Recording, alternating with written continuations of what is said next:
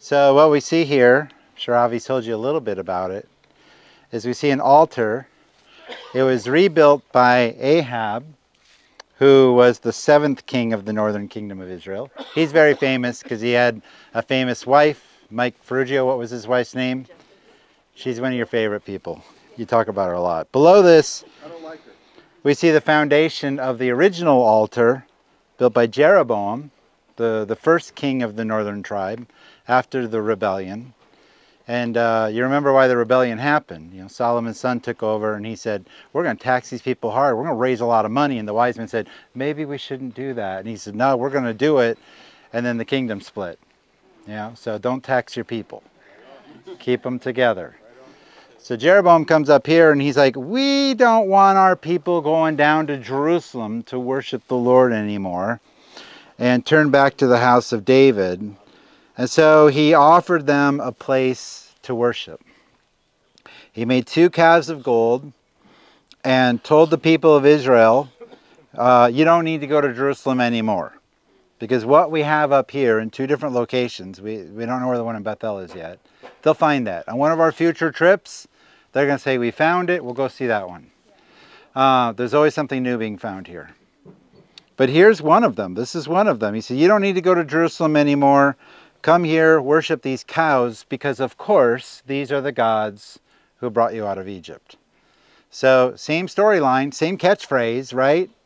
God brought you out of Egypt. That's what they remember, their deliverance, but different gods. So a different story is being created. One altar set up in Bethel, the other one right here in Dan. I mean, literally, these are the stones down here. And you see the 2 different layers of foundation. And we read about the kings that commissioned the building of this thing. He proclaimed that the 2 cows were their gods, and they were the ones that brought them out of the land of Egypt. Now, what Jeroboam did here was he suppressed the truth. You see that a lot in the Bible, suppressing the truth. God had revealed himself in obvious ways to the nation over and over again, always pointing back to that. Remember when I did this, remember when I did this. If you've forgotten, eat this meal in this way, it will remind you of what I did, always reminding them of what he did. But somehow they forgot, and he came along and he suppressed the truth. Now, I don't want to talk about Jeroboam today. I don't even want to talk about Ahab, who rebuilt this altar. We can see the stones that both these men had laid here.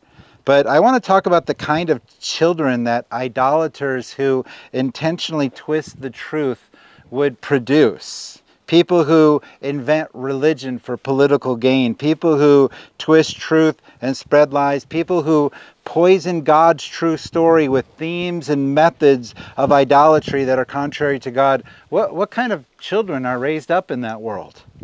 What happens when someone grows up in a world that is centered upon lies like the one that is built right behind me? So today I want to talk about Ahab's son, Ahaziah, and his complete and utter determination to believe a lie. His determination to believe a lie was astounding. No matter how obvious God was making truth to him, this guy was going to believe a lie. Now this goes down in 2 Kings chapter 1. And I'm going to summarize. Ahab died. Okay, we got that. That's the beginning of our story, which means we have a new king. So his son was now the king, and he fell and was crippled and was sick. It's not clear, but we get the idea that he's bedridden. Something bad happened. So what does he do? He was raised to believe that things like golden calves were gods. And his understanding of spirituality was as contrary as it could be. Kind of like the world we live in now, right? What is the most contrary thing we can believe other than the God of the Bible? That's what we want to believe. That's what this guy was doing. And his determination to believe in a God that was not Yahweh was so strong that he said, you know what I'm going to do? I want the God of the Philistines to help me. Like the enemies, the ultimate enemies of Israel. So he was sick and injured. It was a matter of life and death. Even as an even an unbeliever will send a Hail Mary up to God, right? Even an unbeliever, it's like, oh, will you pray for me? It's like, do you even believe in that? No, I don't, but it's worth a try. This guy wouldn't even do that. This guy reached out to Beelzebub, the god of Ekron. 2 Kings chapter 1, verses 3 through 4. But the angel of the Lord said to Elisha the Tishbite, Arise, go to meet the messengers of the king of Samaria, and say to them, Is it because there is no God in Israel that you are going to inquire of Beelzebub, the god of Ekron? Now therefore, thus says the Lord, you shall not come down from the bed to which you have gone up, but you shall surely die. So Elijah went. So the messengers returned and told Ahaziah what happened.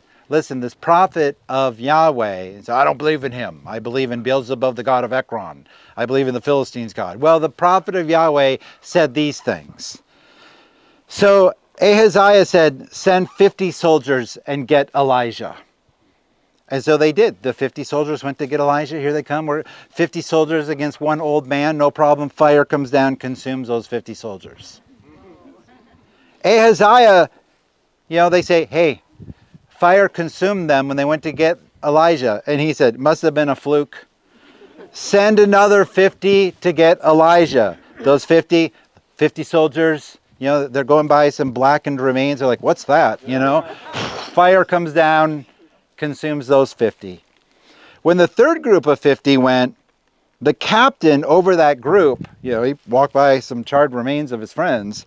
The captain over that group pleaded with Elijah, please, we're just following orders. Our boss is a knucklehead. So he went and he pleaded with Elijah to let them live. The man recognized the power of Yahweh. He said, that's what he was doing. He was recognizing that there was power here. And so the angel of the Lord told Elijah, why don't you go with them? And Elijah repeated the message to the king, and the king died. Now imagine the obvious displays of God's power, and yet you are determined to believe a lie. God reveals himself in such an obvious way over and over and over again. It's like, nah, I'm going to believe the lie. I'm going to believe the opposite. This is what idolatry does to humans. Romans 1 emphasizes the point. Romans 1, 18 to 23. For the wrath of God is revealed from heaven against all ungodliness and unrighteousness of men, who by their unrighteousness suppress the truth. For what can be known about God is plain to them, because God has shown it to them. Now, could it have been more plain to Ahaziah? I mean, it was plain, it was shown to them. For his invisible attributes, namely his eternal power and divine nature, have been clearly perceived ever since the creation of the world in the things that have been made, so that they are without excuse. For although they knew God, they did not honor him as God or give thanks to him, but they became futile in their thinking, and their foolish hearts were darkened, claiming to be wise. They became fools and exchanged the glory of the immortal God for images resembling mortal man and birds and animals and creeping things. So God's presence, God's power, obvious to the people, but men like Jeraboam and Ahab, who built this thing, who said, you know what, your God is a cow. Men like this suppress the truth, and because they suppress the truth, the plain truth of God is not acknowledged, even when it's obvious. Humans exchange the glory of God for images resembling human birds and creeping things, like in 1 Kings, like cows. Romans 1 goes on to say that they exchanged the truth about God for a lie. That's what Jeraboam did. That's what Ahaziah's dad did. And in Romans 1, God gave them up to a debased mind. It's like, how could they think this way? Well, God let them be the way they wanted to be. It's like, if you're going to be debased, I'll let you have that debased mind. And that's what Ahaziah did, because he experienced the power of God, and yet he persisted in trying to arrest this guy who said such a terrible thing about him. Every idol is a perversion of God's creation. The word idol is like the word image. We are made in the image of God, so we are image bearers of God. We, as humans, represent God. Every human is an image bearer of God. We who believe in God, we bear God's image with purpose. Those who don't believe in God, they bear God's image in vain. That's what it means, don't take the Lord's name in vain. It literally means do not bear God's image in vain. What that means is, if you're going to be a believer, bear God's image the way you're supposed to, because unbelievers are bearing God's image in vain. So the word idol is like the word image. We are made in God's image. We are like little imitations of God's design to represent him to the world. God made humans, and humans are supposed to represent him. False gods, the fallen rulers and principalities, they wanted to be represented too. So they directed people under their rule to make idols. And when we, a people who are created as God's image bearers, worship God, we are fulfilling the purpose of why God made us. But when we, image bearers of God, worship false gods through the medium of idols, we corrupt God's plan, God's purpose so significantly that our thinking becomes twisted and backwards. This is exactly what Romans 1 says. How can people think that way? Well, there's no surprise why people think that way. God said it right here. People are worshiping outside of their design. In the Old Testament, we see the fruit of this altar right behind us.